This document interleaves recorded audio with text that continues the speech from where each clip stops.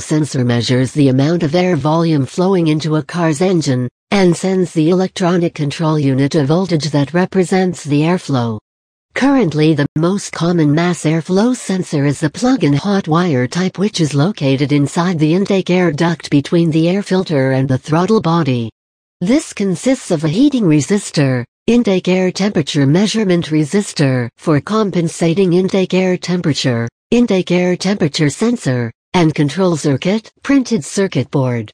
A portion of the intake air from the air cleaner is bypassed into the hot wire measurement area, where the intake airflow volume is measured. The hot wire type mass airflow sensor responds to temperature changes in the heating element. Changes in the resistance value and current of the heating element are converted into proportional voltage in the control circuit, and then sent to the electronic control unit to calculate the amount of engine intake air volume. The intake air temperature sensor also detects the intake air temperature and outputs it to the electronic control unit. Responding to this signal, the electronic control unit judges the air density and corrects the fuel injection quantity,